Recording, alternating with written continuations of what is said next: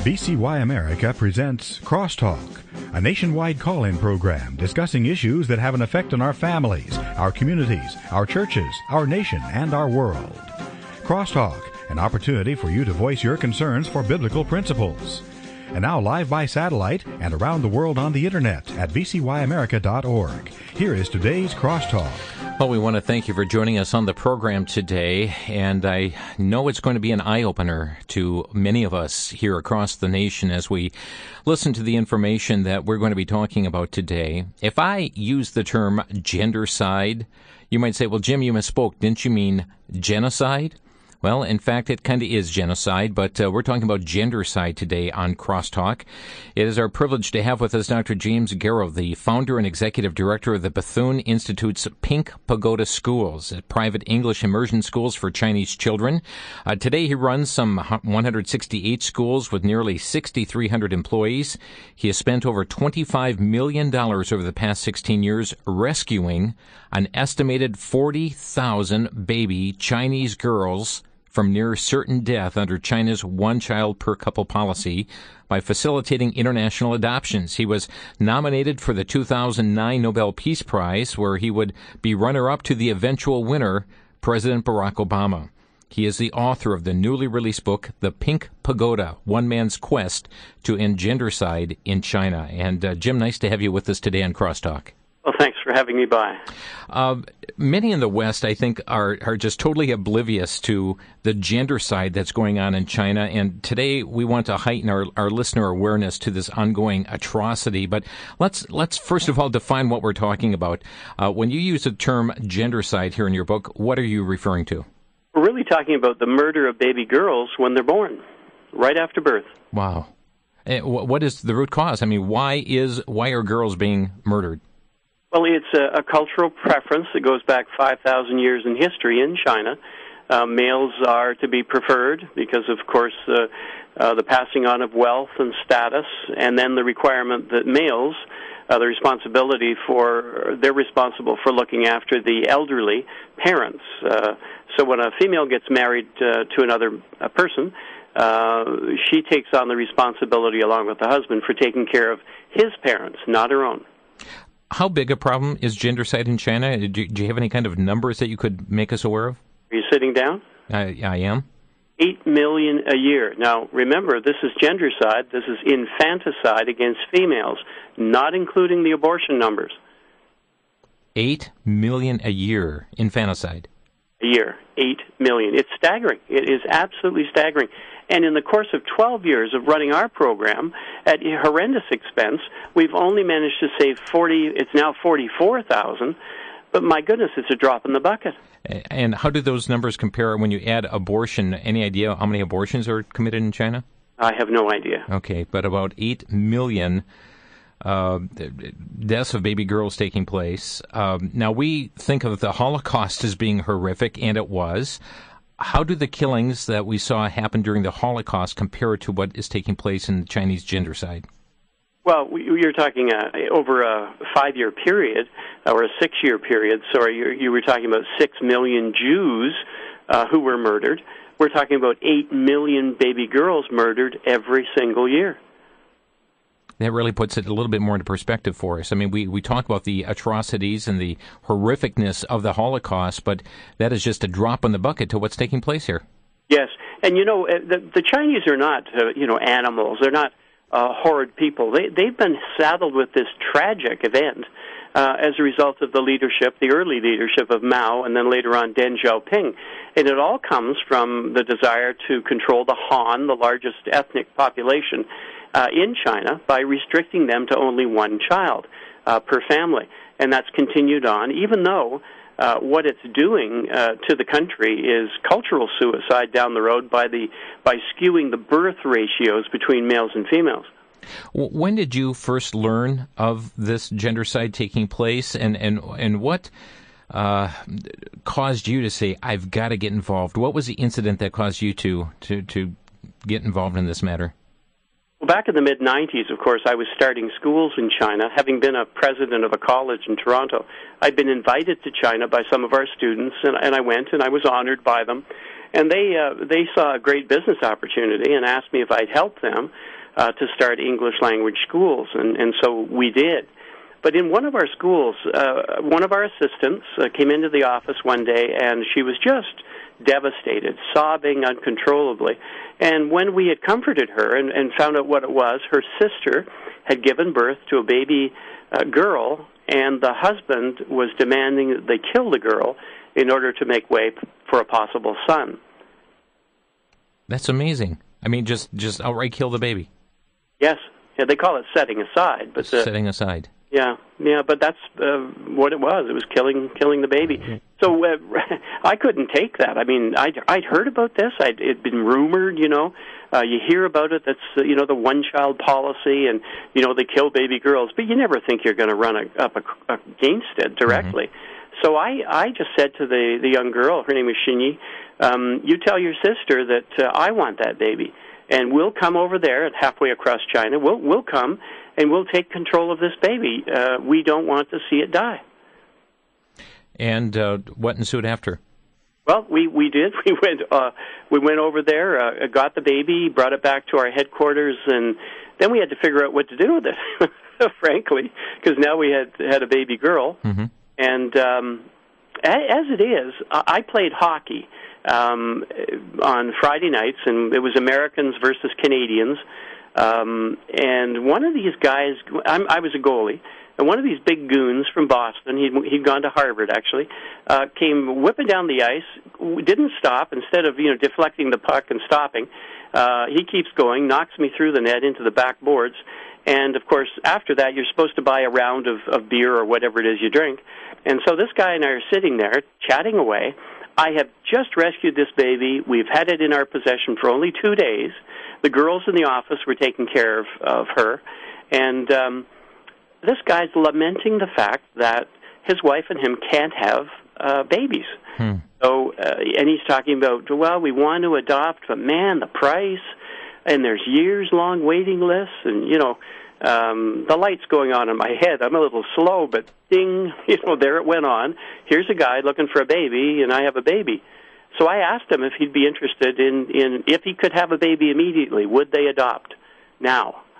And fortunately, the man had to go to the bathroom, so he was off to the bathroom before he gave me an answer. And in the bathroom, he asked one of my employees, is this guy okay? Is he for real? What's he talking about? Oh, yeah, well, he's got a baby. Listen to the story. You'll love it. So he came back with a little bit different attitude, and then in 5 minutes, he phoned his wife, and they agreed that they would take this baby. And that started me in a whole adventure. Well, yeah, and that's, what then, you've actually rescued close to 40,000 baby Chinese girls.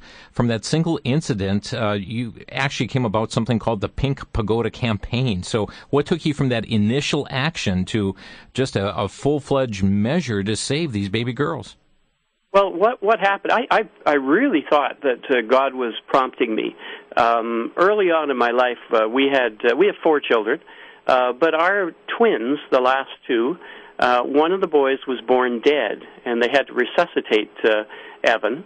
And I remember them wheeling him off in kind of an emergency way, and wheeling my wife off in another direction, and I was left to head down to the little chapel in the hospital. And I basically made a promise to God. It's one of those bargain things, Lord, help me here, and I'll do whatever you want. And it wasn't until I had the opportunity to save the baby, the first baby, and then Shinyi, that same girl, comes to my office just about a week later, and she leans in the door and she says, Mr. Jim, we have 2 more babies. And that's when I knew. 2 more babies, and now what am I going to do? Now what am I going to do, exactly. So I just knew that was the call of God. That was him saying, step up to the plate. I'm calling you on your promise. Now, is the Pink Pagoda campaign, are you an adoption agency? No, not at all. Not at all. We're totally illegal, and, it may, kind of surprise you or shock you that we are, but it's illegal for a parent, a set of able-bodied parents, to give up a child for adoption. There is no provision for that in Chinese society and law. So we break the law by taking from the parent that wants to give up the baby rather than murder it, giving it to us, and then us handing it off to a parent who is interested in adopting. They call that trafficking in human flesh. Now, there's no money. We're not buying a baby. We're not selling a baby. In fact, we bear all the costs. But the United Nations, the Geneva Convention calls that trafficking in human flesh, the old description of the slave trade. So you are, in essence, considered a criminal? I am. But, keep in mind, the guys who helped the Underground Railroad in the United States for slaves to escape were considered to be criminals, as were anyone in Germany who was helping a Jew escape. They would lose their lives. So you, in essence, can't hang a shingle out in front of a storefront saying, bring your babies here, can you? No, but I have a whole wonderful crew of people out there gathering information, preparing the way to save babies. Now, we understand that by being involved in rescuing these baby girls, you have risked your family, you've risked your own safety, you've risked employees. Tell us about that. Yeah, we've had some incidents. Two of our employees were killed in a far-flung province in a little town when they ran up against the baby stealers, the folks who stole babies to sell them into the sex trade. And our two folks had their throats slit, actually. At every point in time, every turn, there could have been the police, the Public Security Bureau, there could have been the People's Liberation Army Intelligence Corps. They could have grabbed us at any point. In fact, I discovered that I had been trailed and tracked for 8 months by a whole team of the PLA's intelligence service. They were trying to find out if I was the kind of guy who was a crook, was a bad man, and should they kill me? Well, they discovered that I was a good guy, that I was doing a good thing. And the head of that security service actually came and met with me. And again, that opens a whole new set of doors and circumstances. And really, it was a godsend. So the Chinese government is aware of your services? Very much. And all levels. Are they expressing any opposition to it? No. No one's expressing it directly. We've had lots of hints. But you have to remember, in my schools, I've had Hu Jintao's niece, the president of China, the two new guys coming up, Xi and Bo, their children have been in our schools. So we've rubbed shoulders with the top dogs of the society in China. Okay, let's talk. That's God just opening it. Let's talk about those schools. Tell us about the schools that you're running. Well, we have a number of different styles of school. 58, for example, nursery school, English language nursery schools. The public schools in China provide English language instruction from grade 3 on. But if you're wealthy, you'll send your child from kindergarten or nursery school into one of our styles of school to get way ahead with the English language. The others, we have some Ontario high schools. We have some certified high schools from Canada. We've also helped some Americans develop schools there. We're going to pick this up on the other side of the break. We're talking with Dr. Jim Garrow today. He is the author of the newly released book, The Pink Pagoda, One Man's Quest to End Gendercide in China. You're listening to Crosstalk on the VCY America Network.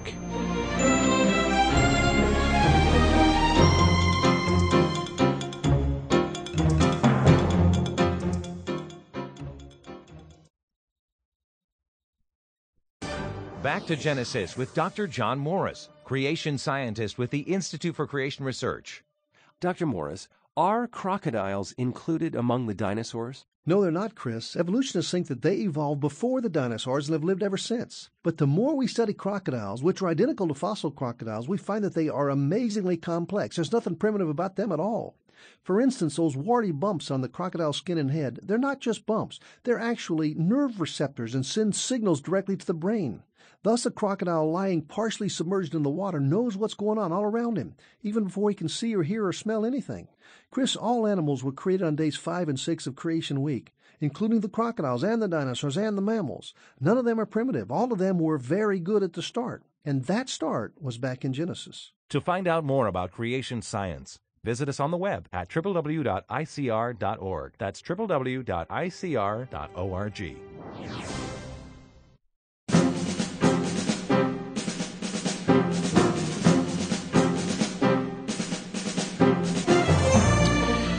folks, sad to say, gendercide is taking place in China. This is murder after birth. 8 million baby girls a year that are being murdered because of their gender. We're talking today with Dr. James Garrow, who is the founder and executive director of the Bethune Institute's Pink Pagoda schools, private English-immersion schools for Chinese children. And he has estimated to have saved some close to 40,000 baby Chinese girls from near certain death under the one child per couple policy in China by facilitating the international adoptions, I believe it is. Right, Jim? Partly international, and for the most part, though, internal adoptions with the Chinese people themselves. So you're running these schools, and Chinese leaders respect greatly the work that you're doing and actually coming to you wanting to place their own children in your schools. Yeah, it's really bizarre when you end up having somebody who runs the nation or runs the government of a province or of a region, like the largest city in the world, Chongqing, 31 million people, and you've never heard of it. And it's the largest city in the world. But, you know, here the person who ran that area, who is about to become, in place of Hu Jintao, he's about to become the new president of China. And he sat down with me and convinced me that his children should be allowed into my schools. So do they kind of turn a blind eye toward the work you're doing? I mean, they're fully aware of what you're doing. Yeah, they are. Well, they know I'm doing a good thing, and for them it's a relief, especially with respect to the military, the People's Liberation Army. They're some of our largest client base, if you want to call it that, a client base. They're the people who turn to us for the most part, right across the nation. What is the penalty to parents in China who violate the one-child policy? Well, to have a second child costs you 11 times your annual salary, or kill the child, or give it to Jim Garrow. Oh, my. But they don't make that necessarily an option, do they? No. I mean, that's not on their list. Yeah, sadly, yeah. But our folks are out there beating the bushes, letting people know. I call them coffee drinkers, you know, the Pink Pagoda people. Mm-hmm. We had to, by the way, there is actually no Pink Pagoda itself. It's a name that we started to use just to describe to people, you know, because people keep saying, you know, well, you know, your baby-saving thing. So we gave it a name. Mm-hmm. Mm-hmm. It's easy to describe. Does China realize where they're heading as far as the vast ratio difference in the future? You know, to me, I'm shaking my head, and most people are when they realize the skewing of the demographics. 100 females are usually born to 105 males, and in China today, the ratio is 100 to 126, which is insanity. It's cultural suicide. So they've set up just the most difficult circumstance for themselves, but there seems to be no end in it. You know, all of us who are on the outside looking in, or in China looking at what's going on, we're wondering what is going on and why the leadership isn't changing. But there doesn't seem to be any budging. Now, you had mentioned that the United Nations considers your work to be that of human trafficking. How did this quest for a Nobel Peace Prize come about? Oh, it really wasn't a quest on my part. I got this phone call one day. I was there midnight in China, I guess, when the guy phoned me. But he identified himself as the president of a well-respected university in China, and he said to me that I had been, instrumental in saving his granddaughter, and he wanted to, in honor of the work that we were doing, to nominate me for the Nobel Peace Prize. And I was blown away. I just about fell off my chair, you know, when we got the call. And he wanted permission. He wanted my permission to move ahead and do that. And, of course, you know, what an honor. I mean, I couldn't say no. Mm-hmm. But it was, really, he wanted to honor what we had done. And wonderful thing. So somebody else took that award rather than yourself? Some tall, thin, black fella lives in a round house, or a White House, anyways, or a white one anyway in Washington. Now, one would think that our political leaders are fully aware of this gendercide. Why would we not be seeing more outrage from the White House and Congress in the U.S., from the Prime Minister and Parliament in Canada? Why not a greater outrage from the West when we know exactly what's going on? Well, the difficulty is that the philosophy that allows abortion is the same philosophy that would allow infanticide, and you just stretch it down the road of reason, and you have the killing of the infirm, and you have the killing of the old people. It just seems to be a slippery slope. In fact, a number of years ago in the 60s, there was a gentleman named Dr. Francis Schaeffer, and an ethicist, a very wise man who wrote some books. One of them was How Should We Then Live? But he challenged Americans to the whole notion of being very careful of the slippery slope, that the philosophy and the thinking behind, the rationale behind adoption, abortion, where it would lead, and the natural next stage would be infanticide, and then, of course, euthanasia. Now, right? It's kind of interesting to note that you have dedicated your life to saving these baby Chinese girls, and yet the one who took the Nobel Peace Prize is one who advocated for the taking of life after a failed abortion attempt in the Born Alive Infants Act, none other than Barack Obama. Tell us that. That. You know, it's a really strange thing that here you have that circumstance, yes. But, you know, the man, Barack Obama himself, he didn't just vote for it, he sponsored the bill, which is just, to me, I mean, in other words, he was one of the guys who wrote it and then brought it and then browbeat everybody in the Illinois Senate to see it passed. So this man has been active in his work to create a scenario of infanticide. Jim, does it take you by surprise to see the recent mandates that have come down from the Obama administration as far as the forced birth control through health insurance policies, sterilization just last week, now requiring all college plans, health plans, to offer free sterilizations to all college women? Does that take you by surprise in light of these things? Not in the least. Sadly, you just have to look at China, where not only do they do the things you described, but if a woman is pregnant and it's her second baby in China, you'll see them come to the door, the police, drag them off, and force the abortion of that baby. Now, think about it. It's the same philosophy. And if government is going to dominate to the point of tyranny, then you have a circumstance that you're headed into as a nation. So do you believe that we're in danger in the West and following in China's footsteps? Oh, absolutely. I mean, China's the model for Obama. And by the way, what's very interesting is the treatment that he receives in China, because he's not an honored person in China at all. So what is the treatment he receives? Oh, they call him an awful name. That the common man calls him by a very, very, very bad name. Are you putting your life and your organization in jeopardy by releasing this book, The Pink Pagoda? Yes, to a degree we are. On the one hand, we are cementing our position. On the other hand, we're advertising our position and thereby bringing on some even more, a deeper risk than we've had in the past. And yet you felt it was more important to get the story out to the world? When I see what's happening in the United States today, we had to step forward and say, look, this is where this is going. Be aware, America. You are really the moral compass of the world. And if you've lost your way, where's the world going to be? Our guest here today is Dr. Jim Garrow. He is the author of this book called The Pink Pagoda, subtitled One Man's Quest to End Gendercide in China. Our VCY bookstore is making this book available at a special discount here through the end of this month. They're offering this book at 23% off the regular price. It's a hardcover book, well over 150 pages. It's available at this discount through the end of this month at vcy.com, or you can call 1-888-722-4829.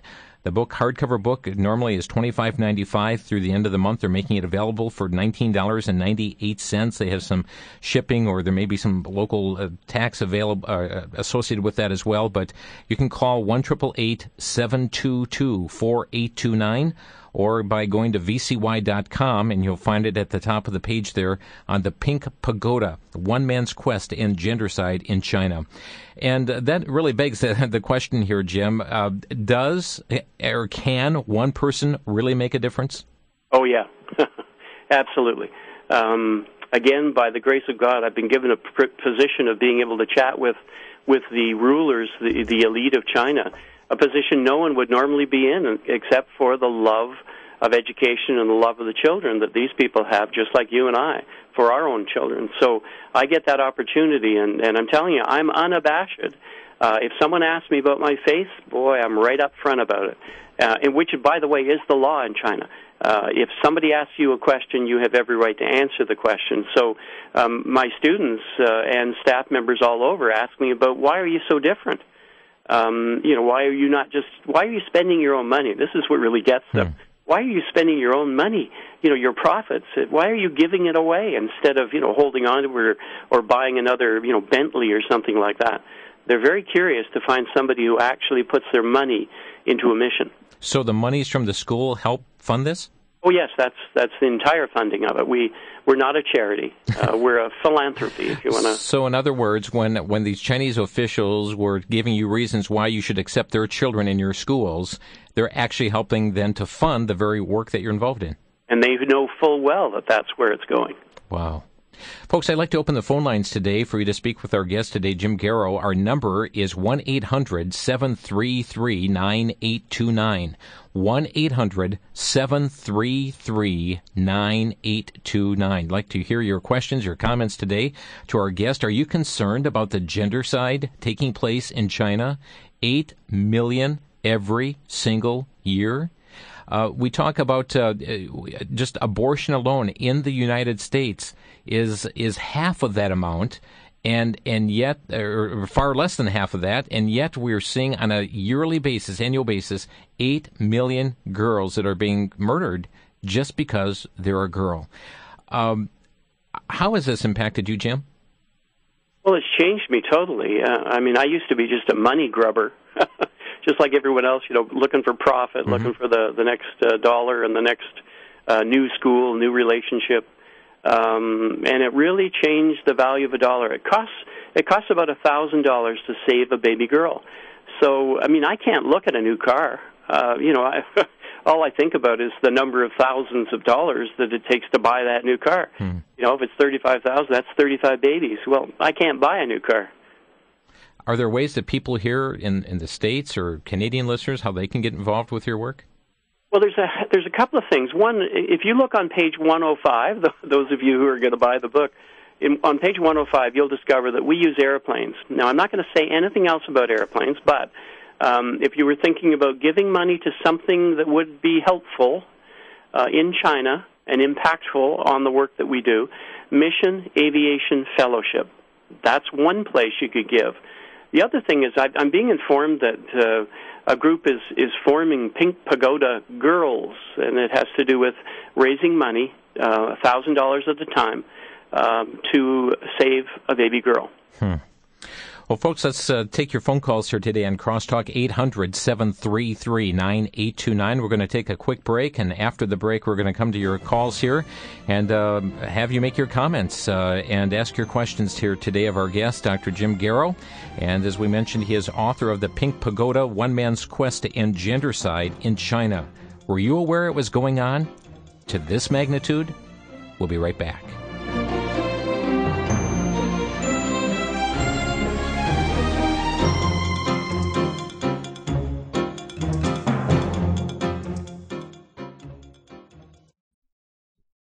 Most people think of Freemasonry as a secretive but benevolent fraternity. But what exactly is it?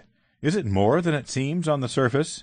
In the handy-sized booklet, authors John Ankerberg, John Weldon, and Dylan Burrows present thought-provoking information, answering such questions as, what do the Masons teach about Jesus, salvation, and life after death? What do Masonic symbols represent? Is the God of the Bible also the God of the Lodge? Are Masonry and Christianity compatible? Can Christians join the Lodge in good conscience? The booklet provides a careful examination of Masonry compared to biblical truth. To obtain your copy of The Facts on the Masonic Lodge, send a donation of $8 or more to VCY America, 3434 West Kilbourne Avenue, Milwaukee, Wisconsin, 53208. To make your donation by phone, call 1-800-729-9829. That's 1-800-729-9829.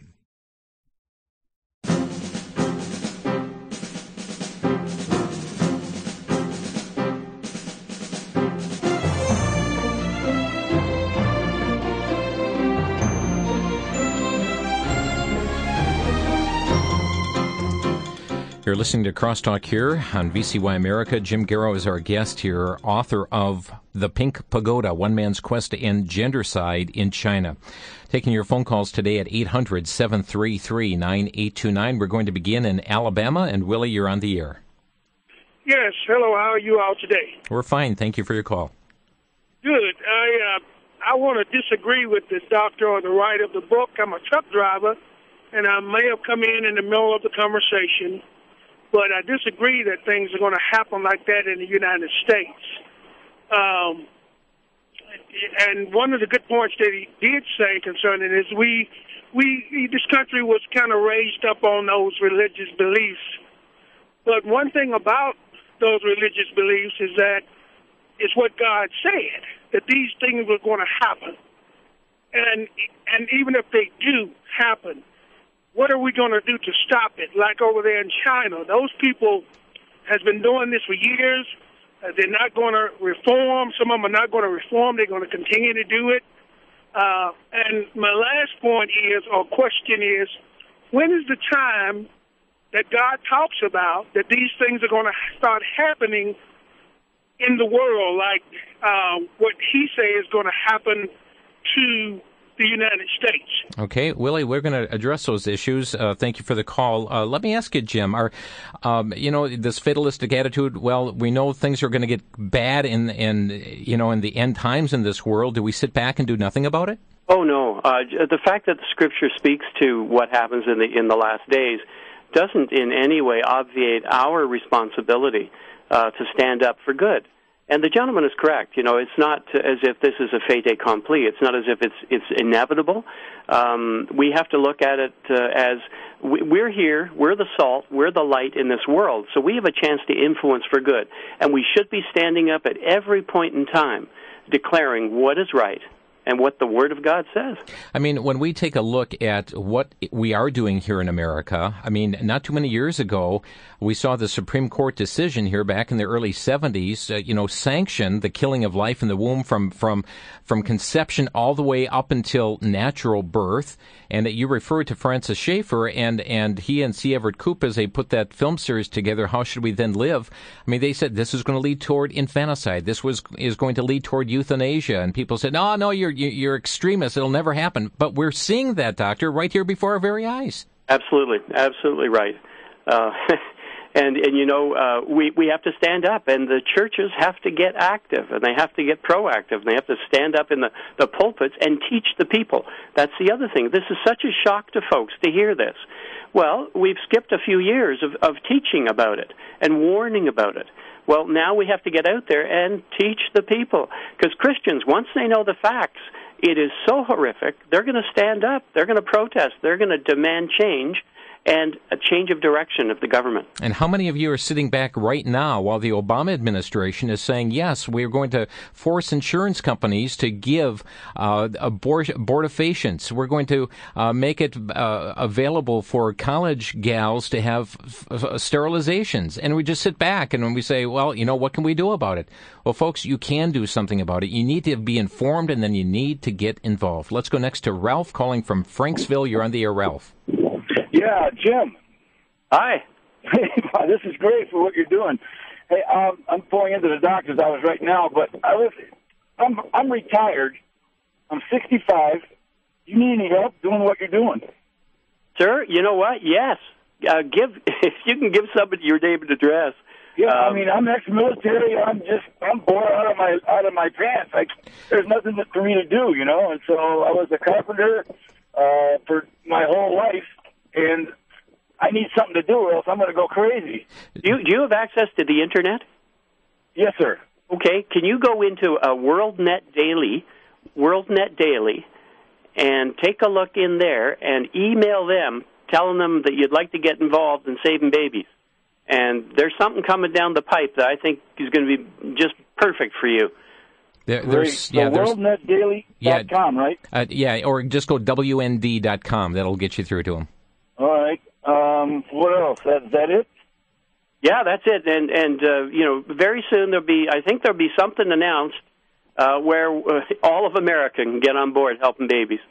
This is great. I'll tell you what. This is a answer to prayer for me. I'll tell you, this is perfect. So, Jim, thank you. God bless you. Thank you. Thank you, Ralph, for your call here today. Next to the state of Ohio, Randy, you're on the air. Hello. I was listening to your program, and it hit hard because my husband is military, and he doesn't agree with Obama anything. Also, we have, between us, we have 5 children. And Amen. Hello? Go ahead, Randy. Amen.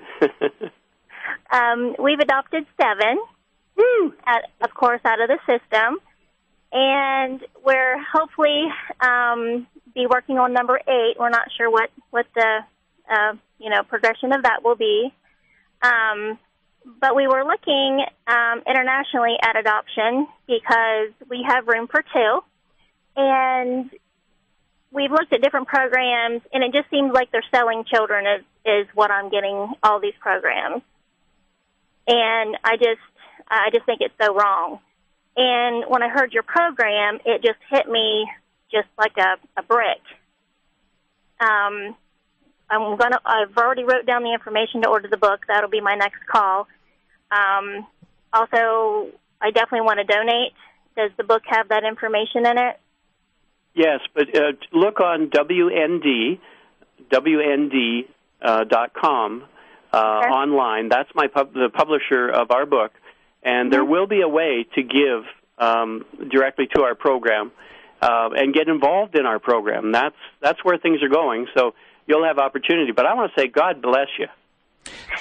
Well, thank you. One little boy,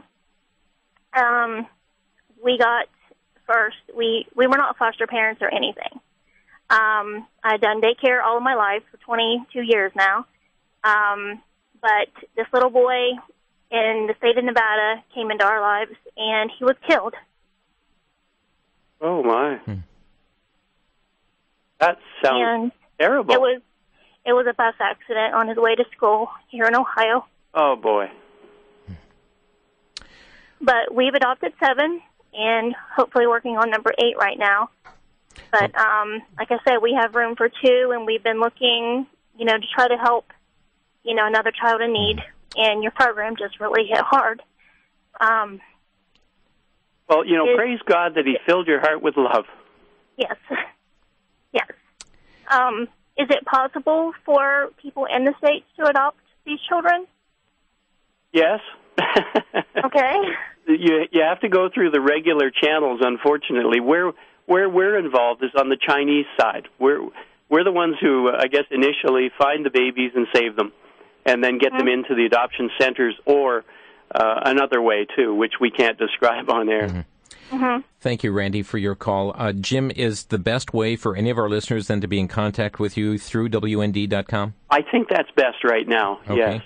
And so in the subject line, what would they put, message for Jim Garrow, or how would they refer to it? Pink Pagoda. Pink Pagoda. Okay, so if you put that in your message line through the WND.com website. Thank you so much, Randy, for your call. Thank you. I will be in touch. Okay. And by the way, if you'd like to get a copy of the book right now, it is available at a 23% discount through the VCY bookstore, vcy.com, or by calling 1-888-722-4829. That's 1-888-722-4829. Trudy, you're next in Wisconsin. Go ahead. You're on the air. Hi. Actually, the last caller kind of sort of answered my question. I was wondering how you would go about adopting, and you had said that WND.com was the best route. So I guess I got my answer there. Great. Thank you for your call here today. To Mobile, Alabama. Robert, you're on the air. Yes. Hello. Robert, turn your radio off, please. Okay. Go ahead. You're on the air. Hello, Robert. You're on the air. Yes, sir. Okay, Robert, I need to have your radio all the way off, please. Okay. Can you hear me now? Yeah, we could hear you before. Yes, go ahead. Okay. My point is that your guest listed several reasons why the Chinese are doing what they're doing with the killing the female babies. Mm-hmm. And one thing that I don't know if you mentioned, even through you all's discussion, is that this is a population control program, and China is the model.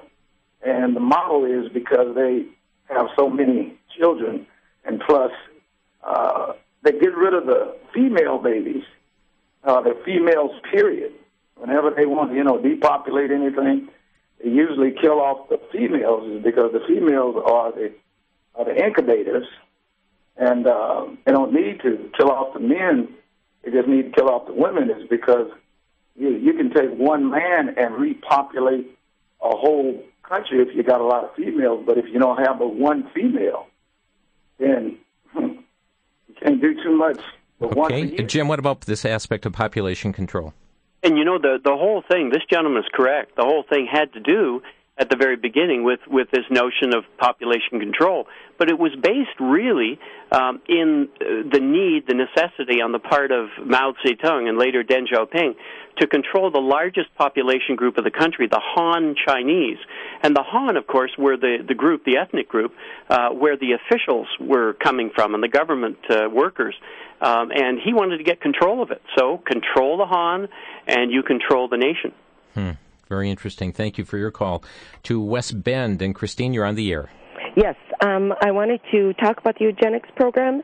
We actually had several programs like that were in operation in our country years ago, so it could come back.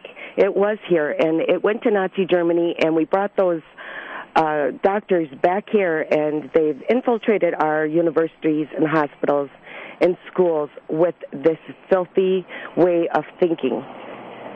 To pick certain parts of society that they did not want to reproduce. And it was legal here in the States in certain places in our past, and it's sad. Well, that's the very birth of Planned Parenthood. Yep, we're not going forward, we're going backwards. Yeah, Margaret Sanger was very much a champion of gendercide, the eugenics. I'm confident, Jim, you've studied that aspect out too.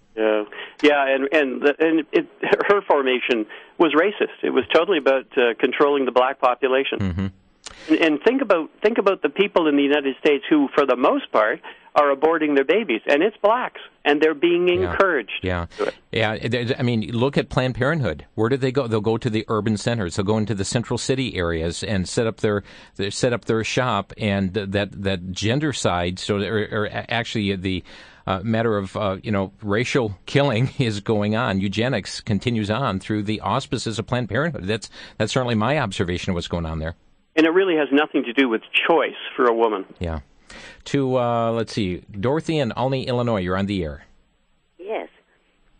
They're killing the girl babies in China still. They've been doing it for years. Mm-hmm. I read about a year ago, if not more, that the Chinese men are so outnumbered they cannot find a wife. So why are they still doing this? There's no women there. Tell you what, we're going to thank you for that question. We'll pick that answer up on the other side of the break. You're listening to Crosstalk on VCY America. Stay with us. We'll be right back.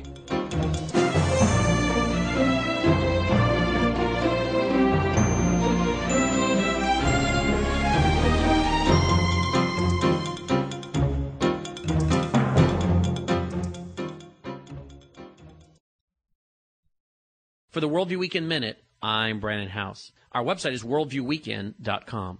As I study Romans chapter 1 and I look at the 5 signs or 5 consequences that God is removing his hand of protection from a nation, I think I see what's happening to America more clearly.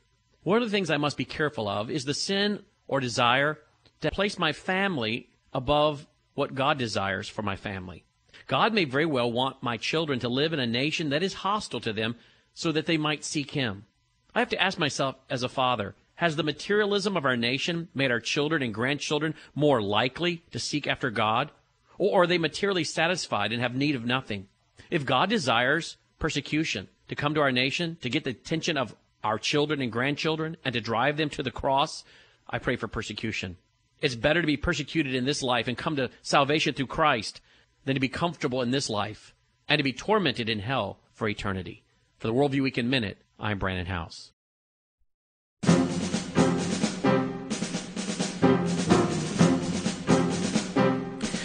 We have with us today the author of the newly released book, The Pink Pagoda, One Man's Quest to End Gendercide in China. His name is Dr. Jim Garrow, and taking your calls here at 800-733-9829.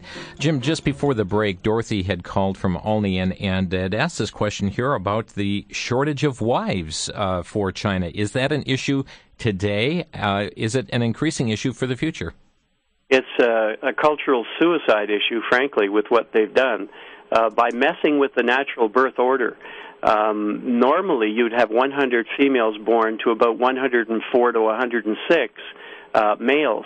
Well, now the birth ratio is 100 females to 126 males. It's way out of whack.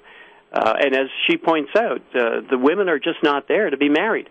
So now you have a burgeoning military, because that's the answer. That's what they do in China. They put all of these aggressive males into the military and provide them with a home and loyalties and a family-like atmosphere. How does the religion of Buddhism play into this matter? Greatly, because they believe that when you die, you come back again as in another iteration, another form, and depending on whether you've been a good person or whatever, or a bad person, you either go up the chain or down the chain. And their thought is that if a baby is killed, a baby girl, for example, who is innocent, they will come back probably in a better form, which would be as a man. Wow. Okay, let's go to the state of Texas. Esmer, you're on the air. Thanks for calling. Hi, thank you for taking my call. I was wanting to ask what your take is. I have this idea that President Obama's issue on abortion and free birth control is really population control, but if he calls it population control, he won't have support. So he's calling it a woman's freedom and a woman's rights. Yeah, he couches a lot of things in terms that if he used the real term, he would get no support. But you're absolutely right. That's where I see it. And remember, I'm a Canadian just looking from the north down into what's going on in the U.S., and we are appalled with what we see going on. And it's headed for exactly that, population control. Keep in mind, in China, they drag women who are pregnant with that second child. They drag them off to be aborted. Wow. Esmer, thanks for the call. Nancy in Pasco, Washington, you're on the air. Yeah, just a curiosity question, because, I've listened to the whole program and I got my radio off. But anyway, if they kill all these baby girls, and so there's not going to be any baby girls growing up and inherit these men and stuff, when they are old enough to get married or what, to help produce babies. But what about the women that are producing babies now when they grow old and they can't help produce babies anymore? Then what's going to happen? I don't know if I'm asking the question right or the curiosity question right or not. No, absolutely right. We touched earlier on the fact of the teaching of Dr. Francis Schaeffer, who warned America about the slippery slope of abortion, leading into infanticide and into eugenics and then into euthanasia, killing off the infirm and killing off the aged. And that's the joy of Christianity. We have a heart, we have love. And this other stuff that's going on is godless. And it's out of a pagan influence, unfortunately. Thanks for the call here, Nancy. To Dave in Michigan, you're on the air. Hello. Go ahead, Dave. Yeah, I just had a question. I was wondering, do the Chinese couples, if they have one boy already and if they have another boy, do they get punished as harshly versus, equally with the girl as the boy, or do they make arrangements if the couple has two boys? No, it's the same thing. They're fined 11 times their annual salary for that second child. Okay, that's all I had. Thank you, Dave, for your call here. We're not able to take any more calls due to the briefness of time that we have before us, but it's a huge issue here, folks. And, Jim, what is your burden for China in this regard? Well, I'd like this whole thing to stop. Frankly, that's for saving the baby girls. But more than that is the whole notion that this country, that whole country, needs our Savior. Amen. And how can our listeners best be praying for you and your work? Well, just that the doors continue to be open to our folks, and that there be protection, and that we're wise in what we do. You actually see this as a national tragedy, don't you? I do. Yeah, these poor folks have been forced into something that is just beyond belief, even for them, and it's a tragedy. Mm-hmm. Is there room for additional organizations like yours to get started up and working in the same capacity? It'd be great if there could be, and I'd welcome that. Pink Pagoda 2. Pink Pagoda 2, yes. Well, folks, it is a national tragedy that has taken place, and the gendercide that's going on in China. Let me ask you this, Jim, are other nations at this same point? India has a huge problem, and I've been approached by many Indians with respect to helping in their country, and we have discussions underway. Mm-hmm. Folks, if you'd like to obtain a copy of the brand new book called The Pink Pagoda, its subtitle is One Man's Quest to End Gendercide in China. You'll read a story in here, and he's described by the United Nations as a criminal that's engaged in human trafficking, and that is he is out to save Chinese baby girls. 40,000 baby girls saved from gendercide, a fate tied to the one-child policy of that nation. His book, it's a hardcover book. It's available through the end of the month at the discounted rate through the VCY bookstore, 23% off the regular price. A hardcover book. You can call the bookstore at 1-888-722-4829. That's 1-888-722-4829, or going online at vcy.com. To correspond with our guest, you'll have to do it through his publisher, through WorldNet Daily at WND.com. We have about 30 seconds, Jim, if you'd like to share a closing thought with our listeners. Well, I just appreciate the opportunity and frankly, to discuss this. But, America is the last vestige of freedom in the world. And as we look at America and see your freedoms being stripped away, we see America following the Chinese path. And we just pray to God that He stays His hand of judgment on America and gives you a way out. Jim, thank you so much for being with us today and for the important work that you continue to do. Thank you. Jim Garrow has been our guest here. Thanks for joining us on Crosstalk. Folks, we need to be praying in regard to this matter. And just as this man's prayer was, Lord, what would you have me do? I'm willing to do what you've called me to do. Thanks for joining us today on Crosstalk.